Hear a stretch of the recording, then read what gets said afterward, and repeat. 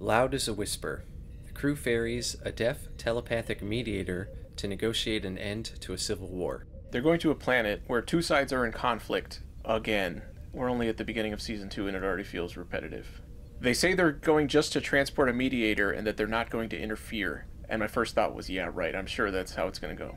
The opening has Picard staring at a hologram of a solar system. One of the planets has an irregular orbit, and Picard is trying to figure out how it maintains that orbit. I thought it was going to tie into stuff later, but it didn't.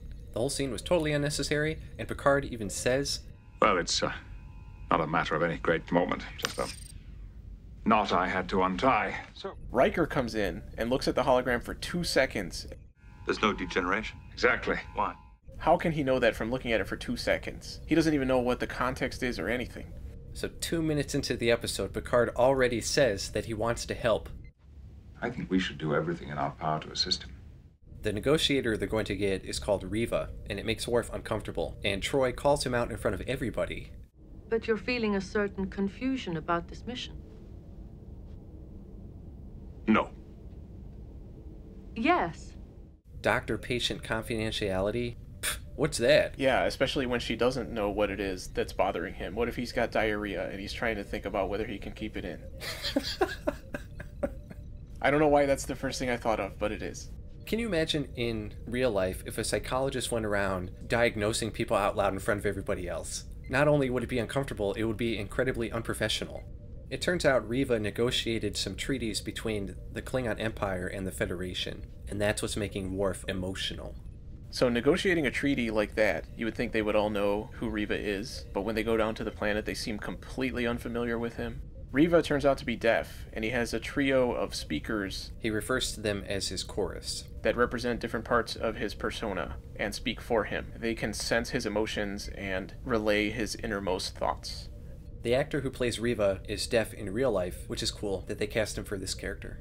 Riva and his chorus are all pretentious, new agey asshole creeps. I hate them all so much, right from the beginning. You would think somebody who is known for being a mediator would be good at relating to people and communicating, but he comes off as super arrogant. He's supposed to be arrogant, though. It's over the top, and it's dumb. It's definitely over the top. And it's definitely dumb. Riva starts macking on Troy immediately. It's creepy, it's forceful. There's never more than a few minutes before he starts up again. Because it gives me a chance to be in your company. Only when the spirit moves me. Counselor Troy could escort me. Being with you here now is provoking an emotional revelation. We could dine together and compare experiences. The crew says they find Riva's method of communication quite harmonious, and Troy says it is elegant, but it seems really annoying, and it was reminiscent of the Binars and how annoying it was with them, but the crew thought that was really cool too. When Riva meets Geordi and finds out that he's blind, they seem to have an immediate, deep connection. They bond over their handicaps, but then I don't think they ever talk again throughout the entire episode.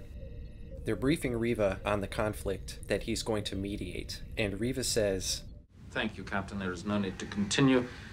The specific issues of the conflict have no relevance." I understand Riva is supposed to be arrogant, but his over-the-top cockiness pisses me off. Riva manages to score a dinner with Troy. Riva sends his chorus member out of the room, and Troy says, "How are we going to communicate?" And then reveals that she is the most gifted interpreter of sign language that has ever existed and never experienced sign language before.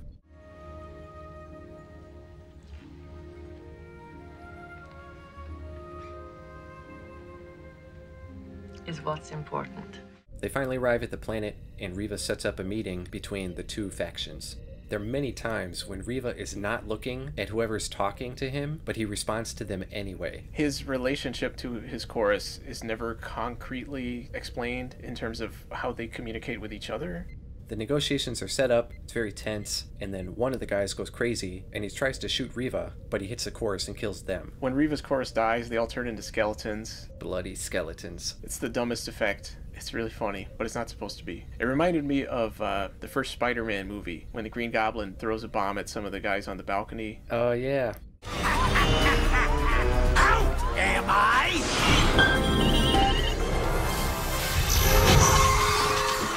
So now Riva can't communicate, and Troy is no help as usual, even though she should be able to help right now. Why doesn't she use her super awesome skills of interpretation that she was using before? Or her empathic powers, or her telepathy. Riker says it was a total surprise, but it wasn't really a total surprise. The two factions have been fighting for 15 centuries. I don't think someone shooting somebody else would be a total surprise. I'm an idiot.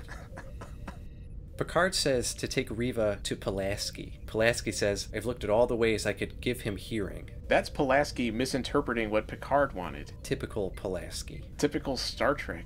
Since Data is Data, he can learn languages really quickly, so they say, why don't you learn sign language?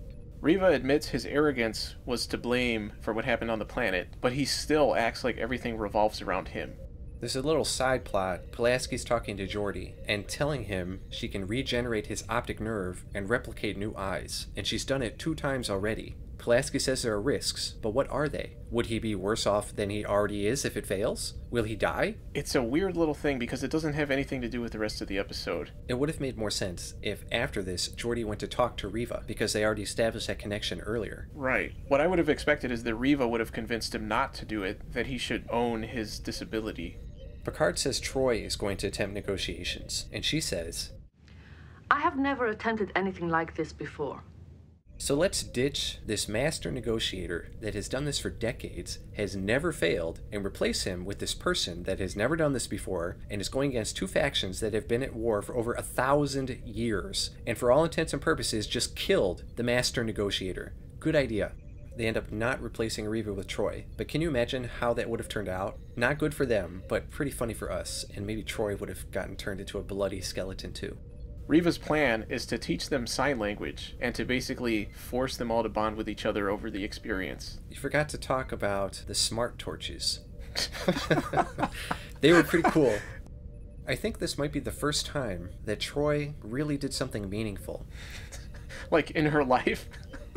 I guess indirectly she did something potentially meaningful. No, I'm going to give her this one. Alright. Loud as a whisper. Overall, I really do like the ideas behind Riva and his chorus, but really bland execution, wasted potential all around. We shouldn't hate these characters as soon as they come on screen. I'm going to give it a C-. I'm going to give it a C. It was potentially a good concept. The crew acted really dumb for a lot of stuff that they shouldn't have been. Geordi's little side plot goes nowhere. Picard's hologram side plot goes nowhere, and they even remind us of that at the end, which makes it even worse. They could have made it into some sort of analogy for the main plot, but they don't. It's an interesting idea, but not something that felt substantial enough to expand for an entire episode.